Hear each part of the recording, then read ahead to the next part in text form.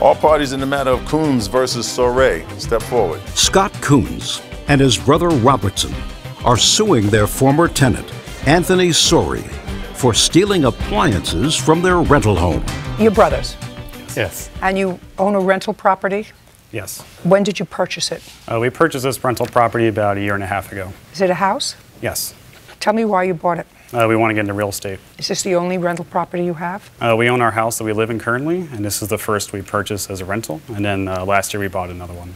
Good for you. Thank you. That's the way you start. And the house was rented by the defendant and a couple of other people. How many people were on the lease? There were 4 people on the lease. When did the lease start? The first lease we signed with them started in 2015, around June. So shortly after you bought the house? Yes. In fact, they came with the house pretty much. Oh, you bought the house with a tenant included? Yes. Were they 4 gentlemen? Yes. What was the rent? The rent was $1,250. When was their lease up? In, I believe it was June of the next year. And what happened in June of 2016? We decided to increase the rent because we had put it on Craigslist and noticed that people were willing to pay up to $1,800 for this property. It's a 3-bedroom, 3-bathroom. I mean, $1,250 was an absolute steal. So you told them? Yep. That was in June. And what happened? Well, they had been a problem since the start.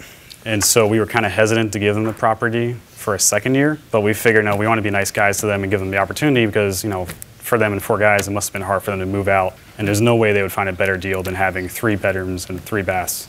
So immediately, the first month, they didn't pay rent. And we said, all right, that's a red flag. You know, they're clearly not going to pay rent for the rest of this year, just like they were late on every single payment last year. Okay, so they didn't pay in June or July? They have never paid the second year of their lease at all. So why didn't you sue them for it? Immediately, we put a notice of eviction on their door, went to a mediation. They said, you know what, we can't pay the rent, we don't have the money. So then they said, just give us 20 more days, and then we'll move out. So this is now roughly 50 days after they had not paid rent. In what month are we now? We are now in October. How much rent did you pay, you personally, towards the rent? July, August, September, and October? July, August, September, I gave the person that offered me to move in $500 each month. I was not aware we were being evicted. What you're suing the defendant for is he was the last man standing in the house, and somebody got rid of the appliances. What happened to the appliances? Me and my nephew was asked to. I'm asking you what